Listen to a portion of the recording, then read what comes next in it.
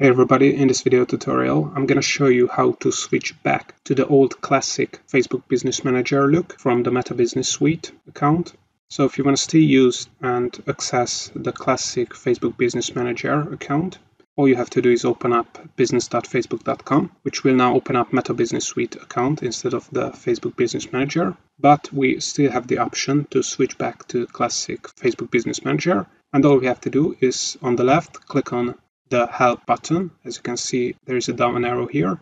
And as we can see here, we can switch to Business Manager here. So if we click here, Facebook tries to, of course, convince you not to switch back because Facebook Manager is going to go away.